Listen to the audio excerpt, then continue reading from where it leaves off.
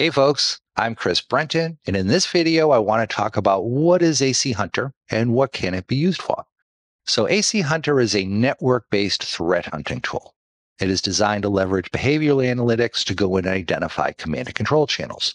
So when one of your internal systems gets compromised, ACHunter will go through and identify it's calling out to a command and control server to get its marching orders.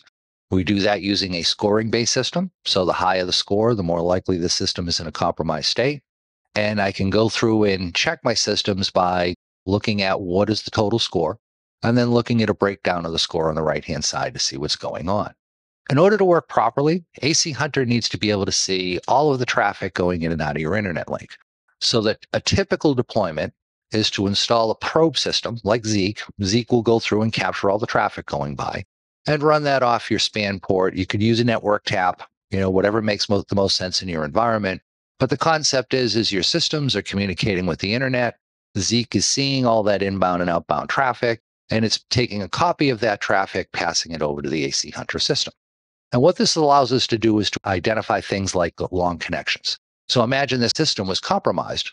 It's calling out to a command and control server, and it's just leaving that connection open indefinitely. We'll go in and we'll see that and say, hey, you've got this connection that's been running forever. There may not be a business need associated with that. This may be something you want to pay attention to.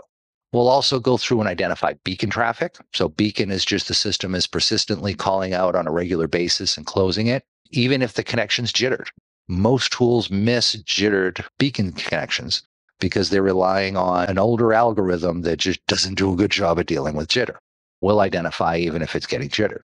So as that system is calling out on a regular basis, we'll tag that. We'll tell you this is something you need to go in and pay attention to.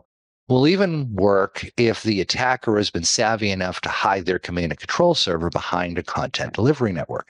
And this is a really hard use case for most tools to tag because you're no longer beaconing to a single IP address. You're beaconing to multiple IP addresses.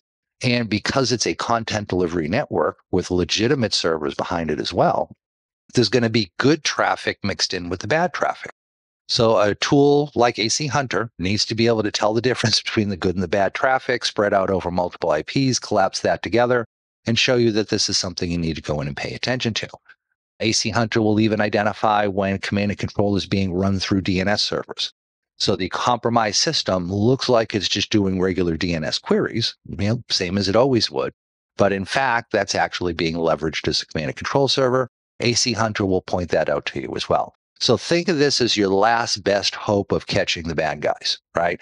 If they make it past your firewall, if they make it past your EDR software, if they're able to get malicious code onto your internal system, this is the tool once all your protection layers fall apart that's going to tell you you need to go in an incident response mode. You need to do something about that internal system. So that's ACHunter in a nutshell. Hopefully you enjoyed this video.